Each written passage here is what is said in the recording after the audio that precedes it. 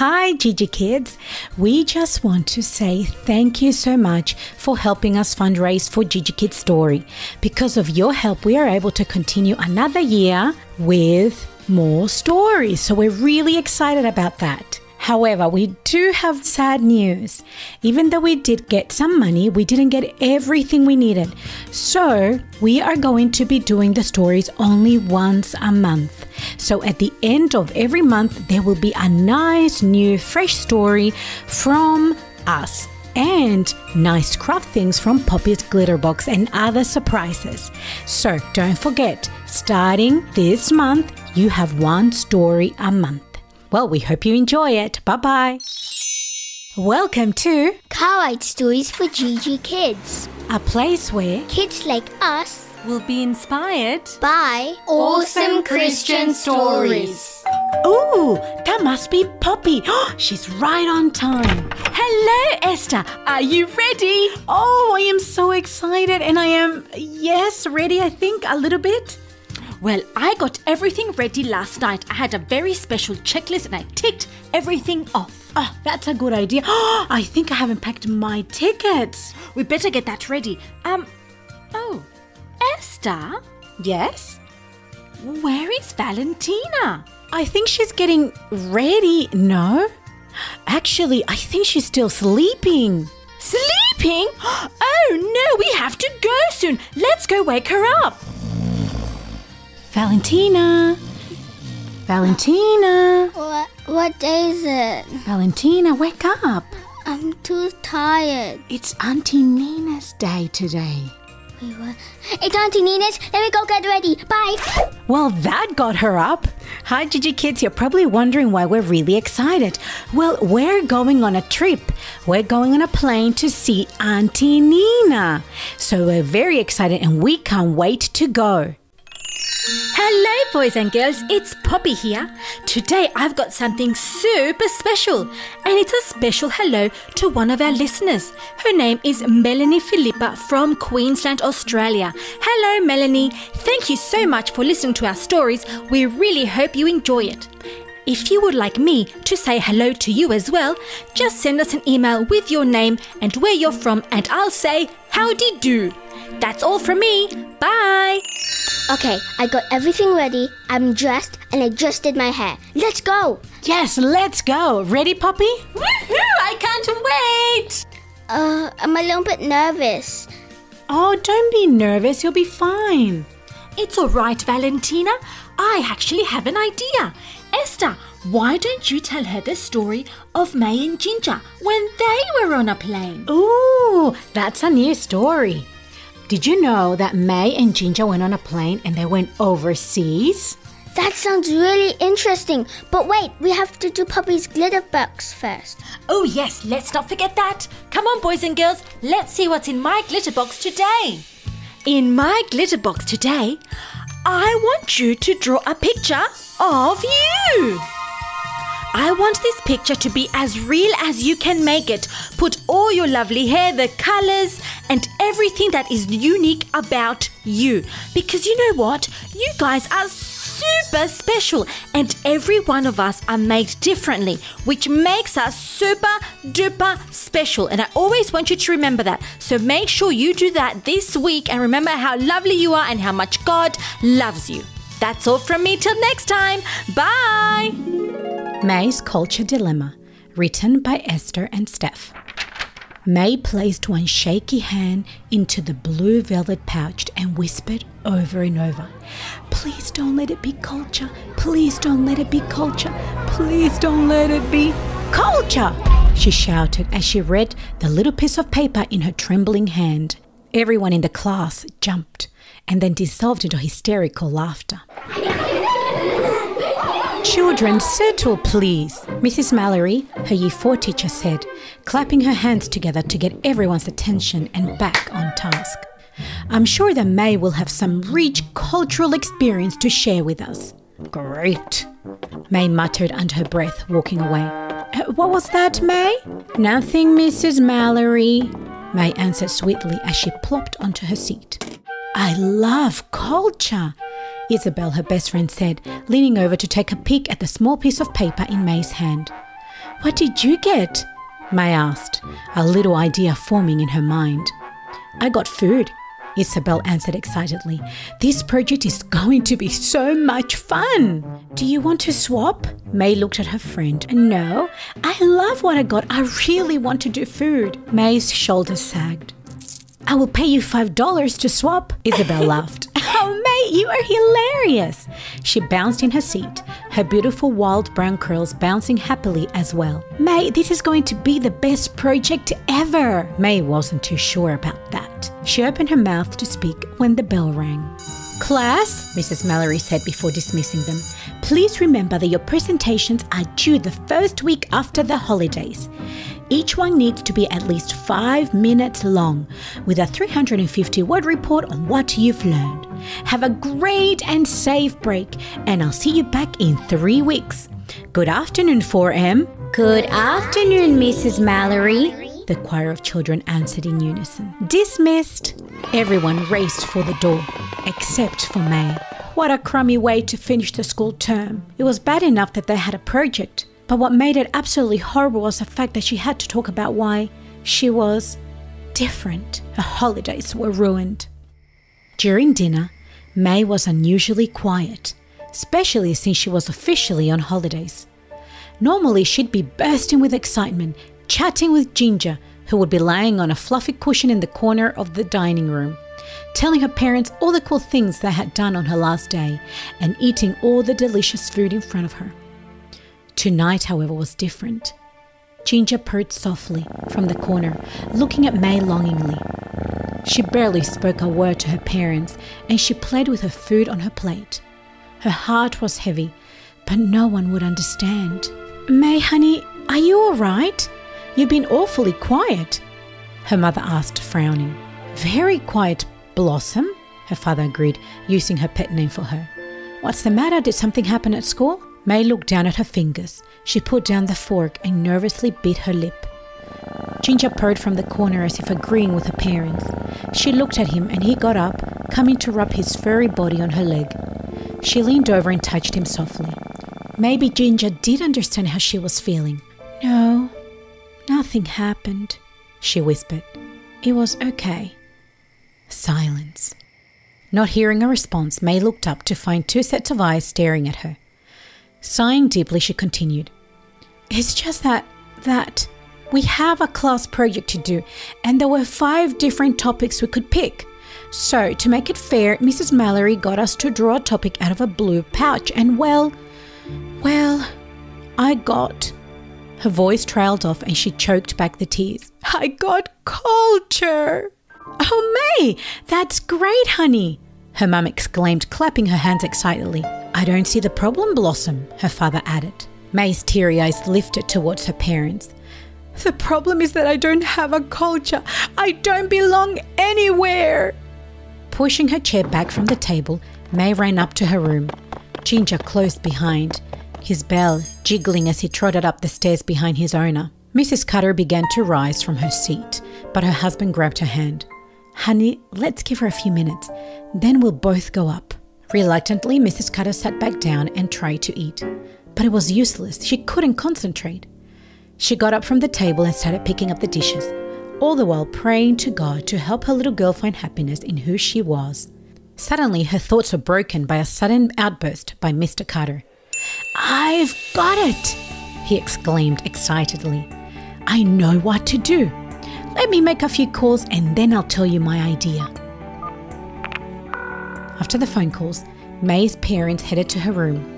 Excitement tickled their stomachs, and they both prayed that the news would excite May too. I really hope your plan works, Mrs. Cutter whispered, knocking softly on May's door. Come in, May squeaked.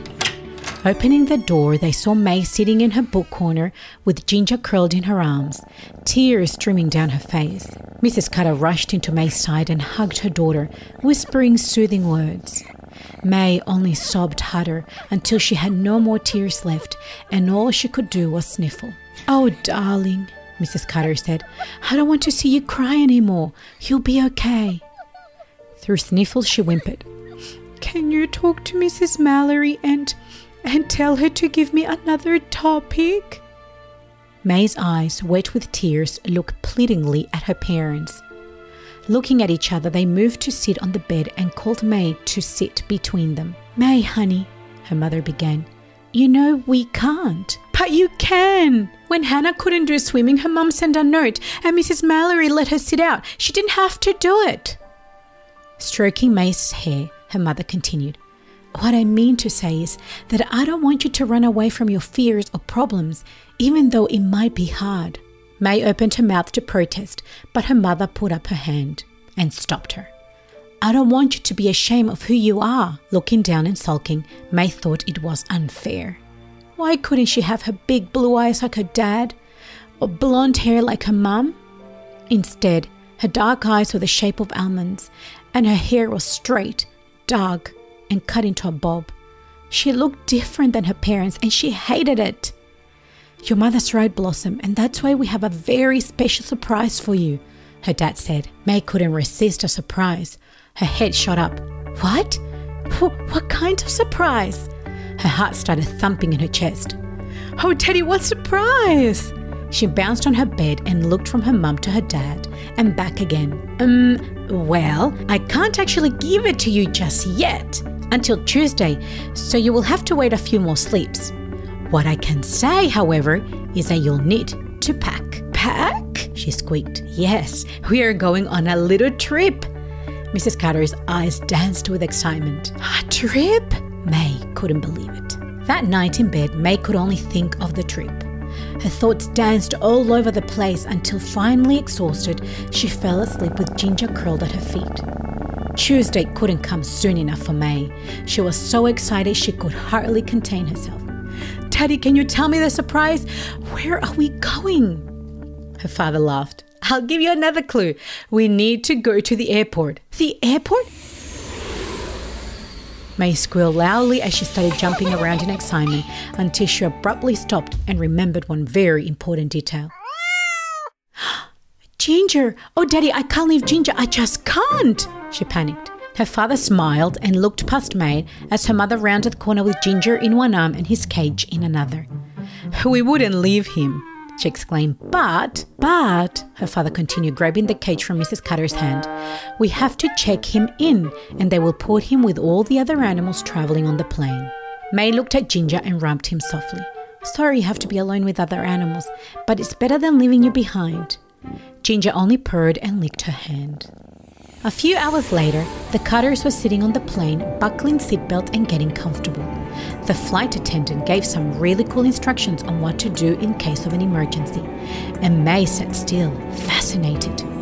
When that was over, she heard the captain's voice come over the speaker, welcoming all the passengers on board. But it was his last sentence that caught her attention. "And we hope you have a smooth and enjoyable flight to Japan." Mei blinked a few times and stared at her parents. "Japan?" she whispered. Her parents nodded and smiled.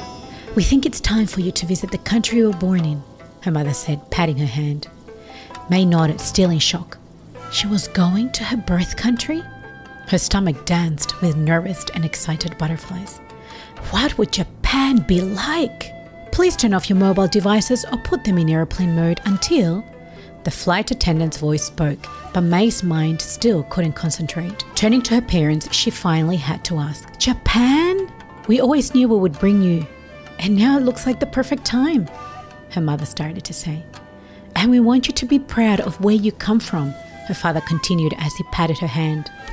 "I don't understand," Mei admitted. Her mother took a deep breath and looked into her eyes. "We want you to know that you have two cultures, Mei, and that you belong to both. You are Japanese because of your parents, and Australian because we adopted you. Is that why you have Sensei, Asato, teach me Japanese every week?" Mei asked as if the puzzles were coming together. "Yes, that's right. We want you to learn your native language, so we found Sensei to tutor you," her mother answered. "Now sit back and chew this gum. It will help your ears and not get blocked when the plane takes off." Mei stuffed the grape-flavoured Hubba Bubba in her mouth. Her favourite. It didn't take long for Mei to get restless, but thinking of poor Ginger in his cage put an end to all and every complaining she might have done. "Mei, honey, wake up," she heard her mum say. She sounded so far away. We're about to land and look, down there it's Tokyo, Japan's capital city. Mei blinked a few times. Where were they? Oh yeah, she was on a plane and she was in Japan. Mei quickly woke up and rubbed her sleepy eyes. She pushed her face against the plane window and looked down at the place she had come from. A dash of excitement began to form in her stomach. Before she knew it, they had landed, collected their luggage, and Ginger, who was still a little drowsy from the special tablet they gave him, so he wouldn't be scared during the journey. Okay, her father said energetically, not feeling tired at all. He was used to flying all the time for business trips, but she felt exhausted. Tomorrow, I want us to head out at 9 a.m. after breakfast. We can start at Harmony Adoption Center so that you can see where we first saw you, and then we can go on a tour around the city. Sounds like a plan? He asked happily. Mrs. Cutter and Mei only nodded and yawned. Okay. They knew tomorrow was going to be a big day. The next afternoon, 3 very exhausted Cutters walked through the door of the hotel room. What a day it had been. Mei couldn't remember when they had walked so much. She couldn't believe how different everything was. But oh, how wonderful. Although Mei felt tired, she couldn't go to sleep just yet. She had to document first. She didn't want to forget her first day's adventure. Flopping down on the bed, she took out her journal and pencil case and began to write down and draw all she had seen. Let's see, she said, mumbling to herself. Oh, I know, she said, remembering what she had seen first. The gigantic skyscraper buildings in the city. She'd felt like an ant almost amongst the giant buildings, not to mention how crowded it was. She could barely move around. Mei suddenly looked down at her hands, remembering how tight she'd held onto her mum's hand. She did not want to get lost here. What's next? She said, looking over at Ginger as if he would know. He'd been tucked up safely in the kitty daycare. Then she remembered their snack break. How could she forget? They had had a morning tea stop at a side restaurant, and it was funny because Mei couldn't eat with the chopsticks. She ended up using her fingers and even stabbing the sushi right through the middle. Mei giggled, remembering the look of horror on the lady's face sitting at the table next to them, as she'd held the sushi like a lollipop and kept eating. But the best part she could remember was what was it? She asked, trying to remember. She ran to her little red backpack and pulled out a small paper where Dad had written down the name, then raced back to write it down. Koripo, she repeated. Crepes. Mei licked her lips as she drew the delicious crepe filled with fresh cream, chocolate drizzle and strawberries folded in one amazing tasty treat. I wonder if I'll be allowed to have one every day that we're here. Mei wondered, already thinking of other flavors. Yum. Closing her journal, she rolled onto her back. She couldn't wait for tomorrow. The rest of the week went by just as fast and exhausting. Before Mei knew it, it was time to go home. As the plane took flight, Mei looked out the window until Japan disappeared beneath the clouds. What an amazing, amazing adventure. Finally, sitting back in her seat, Mei reached for her journal and began flipping through the pages, reminiscing about the last few days. She stopped at the page where she had drawn about Hanami Festival, Cherry Blossom Festival, and smiled. She had decided that although she loved the kori ippo, the grapes, visiting the blossom trees were her favorite. Closing her eyes to remember the day, Mei could still feel the cool breeze as she and her parents had sat beneath a blossom tree for a special picnic. They had listened to people perform karaoke, tasted different fruits from the market stalls around, and watched the family spend time together cooking on the barbecue. There had been so many people that day, but one she would never forget. Mei opened her eyes and kept looking through her journal until she reached the special photo that Dad had taken of Mei at the geisha house, wearing the traditional kimono. Ginger had come with her that day and had happily stood beside her. Both the Cutters looked at Mei and smiled as they saw her looking at the photographs. She really liked seeing photos with people that looked just like her, with beautiful almond eyes, shining hair and smooth skin. Mei looked at her parents and whispered, "I love having 2 cultures, and I love that you are my parents." She leaned over and planted big loud kisses on her parents' cheeks. Everyone laughed, but Mei laughed the loudest. She felt so happy inside. Her heart was jumping with joy. She couldn't wait to go back to school and do a huge presentation of her two cultures. Her friends were going to love it. Wow, that was such a cool story. I didn't know Mei was adopted. I know, and it's so good to see that she's finally accepting who God made her to be. I know, but how much longer till we land? We're actually landing almost now. Really? Yes, so make sure your seatbelt's on. Yep, I'm all buckled in. Oh, my luggage is a little bit too heavy. I think I packed too much. Hey, look! There's Auntie Nina! Hi! Oh, Auntie Nina, hello! Hello, girls! Welcome back! It's lovely to see you! Remember, Auntie Nina, last time I came, it was just me. But now we have Valentina and Poppy. I haven't seen you in ages. I'm so excited! Can you help me carry my luggage? Of course, Valentina, of course! I love you! Lovely to see all of you! Thank you. Okay, let's get going, everyone. Woohoo! Yay! Bye! Bye! I think I'll put the picture of me on my fridge. And don't forget that you are GIGI kids, gorgeous in God's image.